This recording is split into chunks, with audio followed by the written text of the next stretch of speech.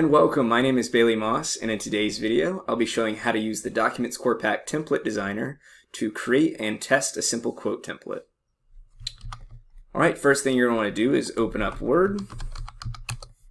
And of course, one prerequisite for designing a template is to have our DocumentsCorePack client template designer installed, and I'll be creating a separate video for that, as well as we have multiple blog articles and documentation on our website.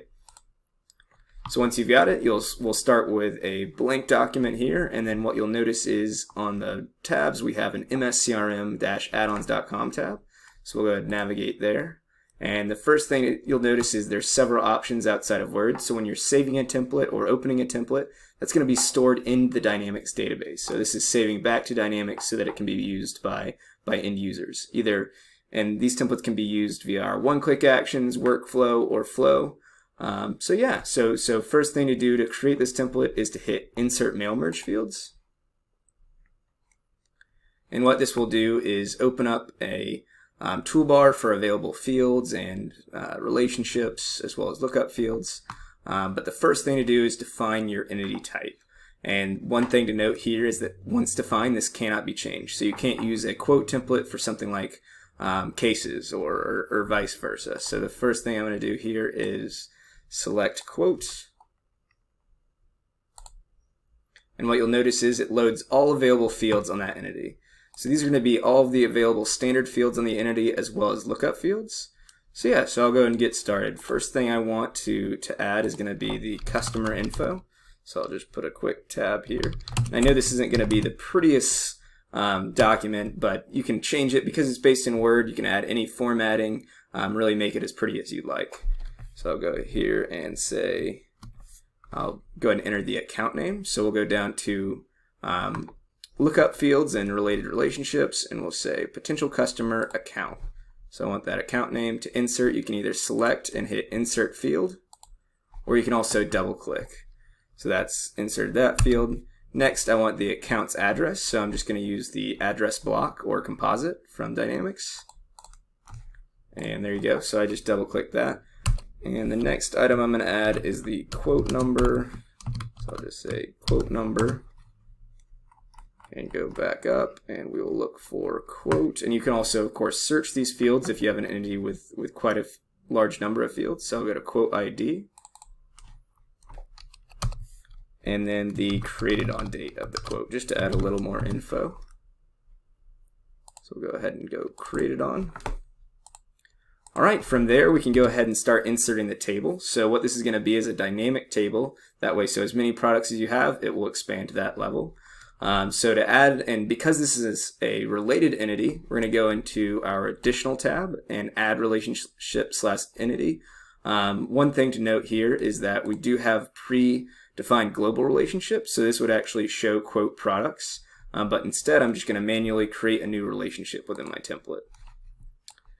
So from here you'll see it select relationships, and then we'll define we want to go from quote to quote products. So we got there, and this is going to be all fields available on quote products. So from here we want to define what fields we want to bring into our table. So I'm going to go ahead and select, I want the product line item amount, and then I want the quantity, the product name, and then the price per unit. So that's really all the fields that I feel is necessary for a simple quote. Additionally, you can there's no limit on relationships that you can go deep. So if I wanted to go from quote product to product details, I could go here and add one step further and dive into quote product. In this case, it's not necessary, so I'm going to go ahead and hit cancel on here. But we will have another deep dive into designing templates and relationships. Alright, so once that's selected, you can also add filters. You can set sorting based on attributes, set ascending or descending. But for now, I'm just going to go ahead and hit OK. And what you'll notice is it's populated the fields I selected, and these are going to be for the quote products on the right side. So now it's time to create the table. It's very simple, so all we need to do is double click the field, and I'm going to start with quantity. And then it asks you if you want to create a table. So with related fields, you can either insert as a table, insert a list with a delimiter, or insert the first related record. In this case, I want to insert a new table. I want a table with a header. I want to split the headers, and I want 4 columns. So I'll go ahead and hit OK. And from there, we'll go ahead and insert the rest of the columns. So we've got quantity. I'll do product name, price per unit, and then the total amount of the product line item. And then additionally, we can add some text here. So we'll just do quantity, and this is just static text. Quantity, products, price per unit, and amount. Additionally, I know this is spaced out a little too tight for my liking, so I'll go ahead and add a space. And as mentioned, because this is Word, you do have all the formatting capabilities of Word. So you can change table styles, things like that. The next thing I'm going to do is add a total amount field. So you can use a calculated function within DocumentsCorePack, or since the quote total is actually on the quote record, we can just grab it there. For formatting's sake, I'll just insert a standard Word table here. And that way, so it all lines up, and then I can remove the borders. So I'll do quote total, and go and justify right for that. And then in here, I'll go back to the standard relationship and look up total amount as the field. So we'll do total amount. And then just to make it a little prettier, I will actually remove all borders. So no borders. So I'll highlight and no borders. And we'll go ahead and make this bold as well. So just to give you an idea that you can use all Word formatting.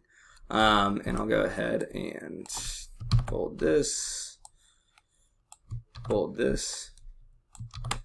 Another great option and functionality of DocumentsCorePack templates is that you can set decimal places. So for anything where it's a numeric field, you can set formatting. So quantity, I want to make sure this is a whole number. So I'll go to right click and go to field properties. And then I'll say format, I just want standard 1, 2, 3, 4 format. You can also set culture if it's something like a currency. So in this case, it doesn't need to be set. Then the price per unit, I will say, I know this is US dollars, so I'll go, and this is another way to access field properties, just to go back to the mscrm-addons tab with the field selected and select field properties. Alright, and for the price per unit, since it's a currency amount, we're going to use a separate format, or a dollar amount format. So I'll just use that. Additionally, if you have multiple currencies, or multiple currencies are being leveraged in your Dynamics instance, you can set the culture for a specific field. So whether that's dollar amount, Canadian dollars, euros, or otherwise. But in this case, it's not necessary. So I'll go ahead and hit OK. And then I'll set the same thing up for the base amount, which is also a currency field. So I'll go to field properties here and set the format as that. And yeah, so that's set up the table. The final step on this simple quote template is going to be setting the document name. So that way when it's generated, you can also specify what the document name is set to. So I'll go to advanced template settings here, and then the first option is document name and subject. If you're using email content, you can set the subject separately as well. But yeah, so first thing I'm going to do is there's a syntax, so it's going to be an apostrophe, and then we're going to go with quotes, and this can be set dynamically, of course. So we'll do quote, space, dash, space, and then another apostrophe. So anything in those apostrophes will be static, and then I'm going to add plus, and then just the quote ID, so the quote number again, and OK. So that's it. The template's done. I'm going to go ahead and save it back. And as mentioned, you want to hit Save Template, which saves it back to the Dynamics 365 database or your Power Apps database. And I'll just give this a quick name for the template itself. And I'll just say Demo Quote 1. And then, yeah, so now it's been saved back. We can also test it. It can be tested within Dynamics or directly within Word, which is a great feature. So I'm going to go ahead and hit Choose Data to test the data to use it against. And I'll go ahead and hit Search here. You can also use Save Views. And I'll just, luckily I don't have that many quotes, so I'll just select a quote that I know and test it against. Alright, and that's it. You can see it's brought in the account name, address block, quote number, created on date, the quantities, products, names, price per unit, and the totals. Obviously I didn't set the currency field for the quote total, but that can be adjusted. But yeah, that's pretty much it. Thank you for watching. My contact information along with a link to our website and free trial information can be found in the description below. If you have any questions regarding further use cases, template questions, or pricing, please don't hesitate to reach out. All right, thanks.